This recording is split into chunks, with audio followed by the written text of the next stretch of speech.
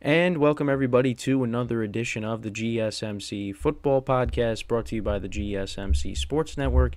As always, I'm your host, Kenneth, and it's great to have you guys here on this Monday, February 5th. We have a lot to talk about on the show today. As always, before I get into that, I just want to remind you guys to tip or donate and get your comments recognized. Make sure to go to the following link, that is streamelements.com/gsmcsportsnetwork./tip. Again, that really helps the show, makes the show more interactive between myself, the host, and you guys, the viewers. Again, that is streamelements.com/gsmcsportsnetwork./tip. And as always, it is displayed on the ticker on the bottom of the show segment down below. So with that being said, let's get right into what we are going to talk about for today. So we'll start off the show. I'll give you my thoughts on the Pro Bowl and also talk about the start of Super Bowl week as we're now narrowing it down. Media week is this week as well. So obviously we'll talk about that, with some of the players' interviews throughout the week. So, we'll get into that. Really exciting stuff coming up. Then in the second part of the show, I'll talk about an article that I was reading on Bleacher Report talking about why Belichick didn't get a job this year. Going into the 2024 season, so we'll get into that. Then in the third part of the show, we'll talk about some other coaching changes, also talking about Cliff Kingsbury backing out of the Raiders' offensive coordinator job and joining the Washington Commanders instead, so I'll get into that. And then in the final part of the show, another thing I saw is the Bears might be keeping the number one overall pick and not trading it. So what does that mean? What does that mean for Justin Fields? So we'll get into that in the final part of the show. So let's get right into the first topic, which is talking about the Pro Bowl and the start of Super Bowl week. So I'll be honest, did not watch the Pro Bowl. Did not watch it. Now you're probably saying, well, why are you giving your thoughts on it? Well, looking at social media and looking at, some of the highlights and, what happened.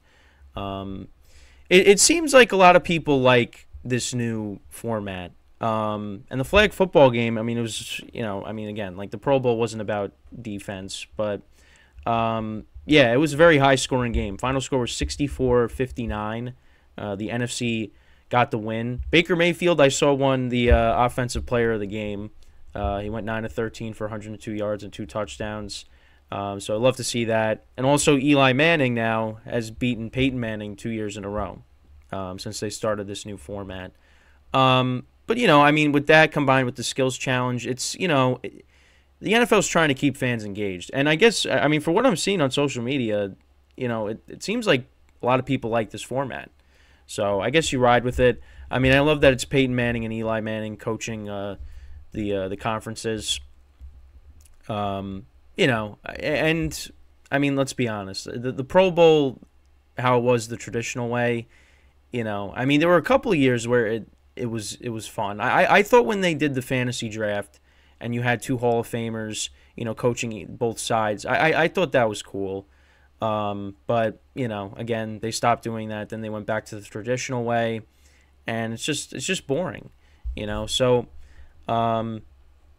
it's something different, and you know what? It's been getting positive feedback, But again, not my taste. I don't really. I was out yesterday, so I wasn't locked into this, but I thought just giving my thoughts on it from what I saw. But, yeah, listen, if the players like it, that's the other thing, too. The players seem to enjoy it. So I guess, they got to keep rocking with this. And, but again, it's not something, again, I was out yesterday. I probably would have flipped it on if, it was, if I was home. But, I'm not locked into it because, it's got no meaning. But, yeah, listen, like I said, if the players like it, I guess you got to keep riding with it, So, so Pro Bowl is done, and now we move to Super Bowl week. And listen, I'm excited. I know a lot of people are complaining, which is going to happen. But listen, at the end of the day, I'm hoping it's a good game. That's really what it comes down to. But yeah, both teams, they arrived in Vegas.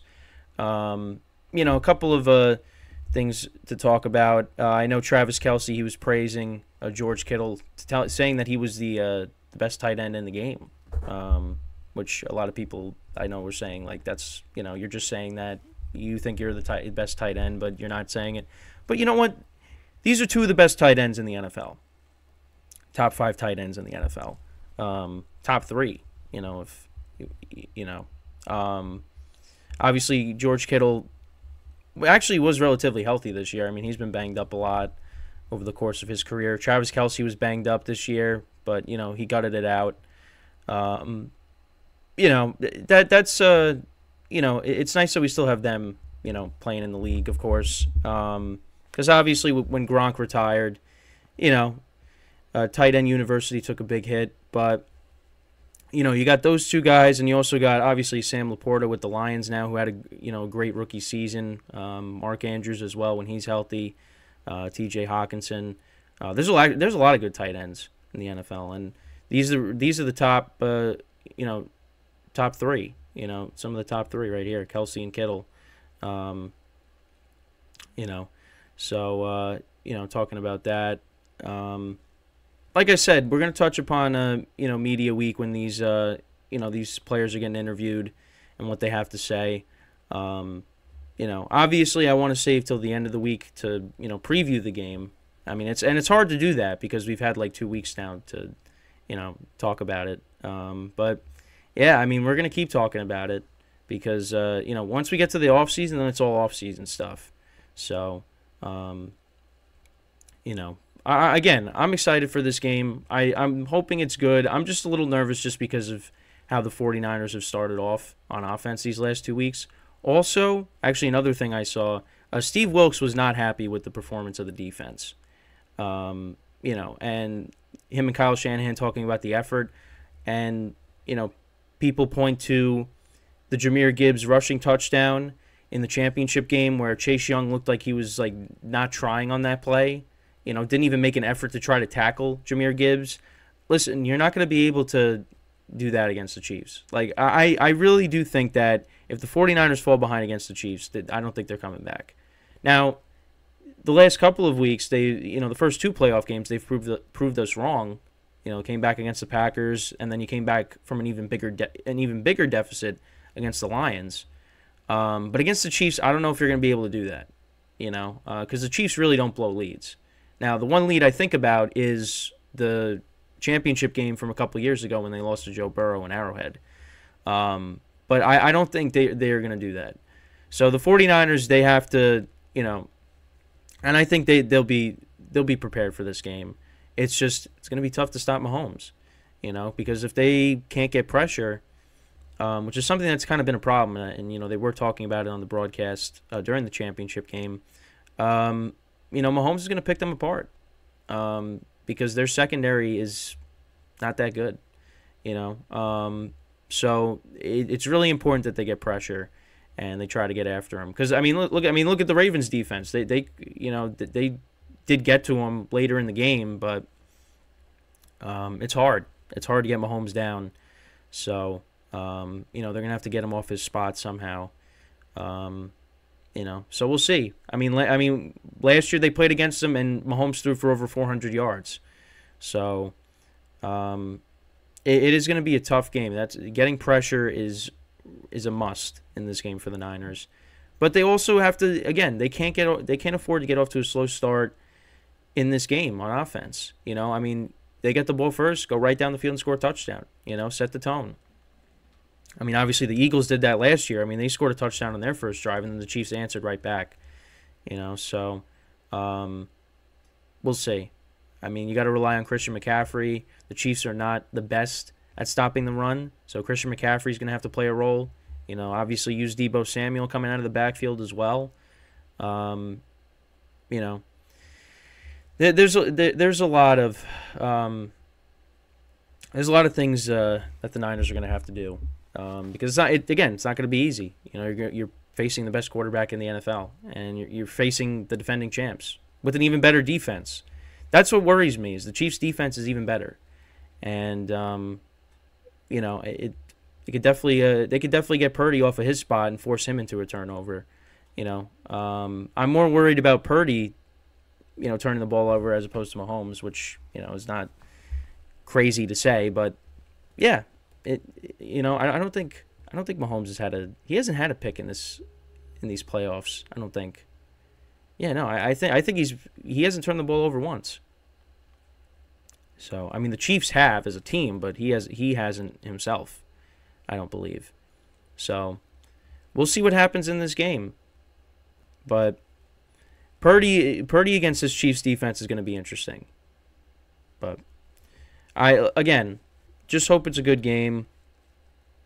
And like I said, like I've been saying, I want the Niners to win.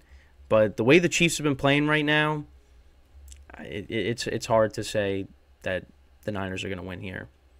But it would get a huge thing off of Kyle Shanahan's back because of the previous 2 Super Bowls that he's been a part of, had double-digit leads, lost both of them, lost to Brady and Mahomes.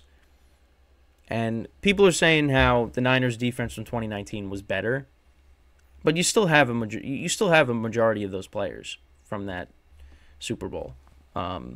So we'll see what happens, but look at the Chiefs. They're different. They don't have Tyreek Hill. They're not going to be running that wasp play, and Mahomes is going to throw a Hail Mary basically on 3rd and 15. He doesn't have a Tyreek Hill. Now, I will say the receivers, they've been playing well. And also, so I guess Kadarius Toney was saying that they kind of altered his Instagram Live to make it seem like he was, talking negative about the Chiefs. I mean, I don't really know. I'd have to look into it. But I did see that he is practicing. And he did make a big play in the Super Bowl last year. He ran back the punt return, set up a touchdown. I think it was his touchdown, because I know Sky Moore also scored a touchdown. But for me, I think Kadarius Toney should not play in this game because, he's responsible for some losses this year.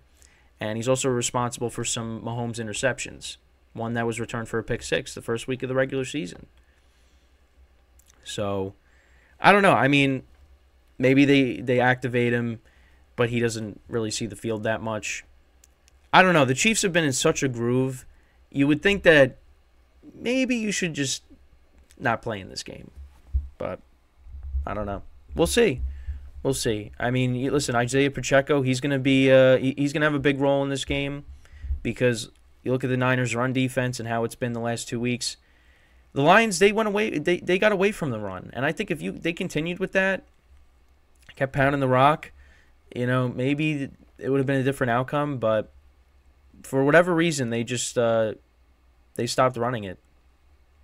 But them and the Packers ran the ball effectively against the Niners. And I'm like, listen, the Lions, they had Montgomery and Jahmyr Gibbs.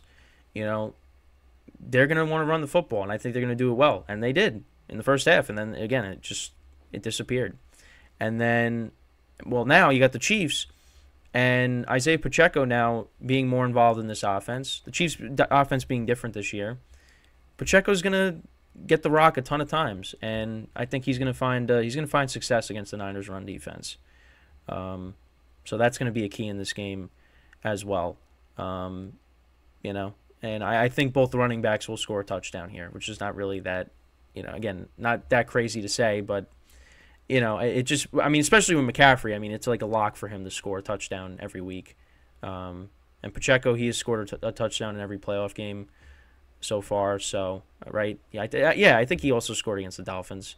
So, again, we'll just have to wait and see. But, again, we're at the start of Super Bowl week. Like I said, we'll talk about, when the players meet with the media, things they have to say. So, with that being said, though, we're going to take our first break of the show. And then when we come back, we'll talk about an article that I was reading on why exactly Bill Belichick did not get a coaching job for the 2024 season. So that is what we'll do when we come back from our first break of the show. So stick around, and we'll be right back here on the GSMC Football Podcast.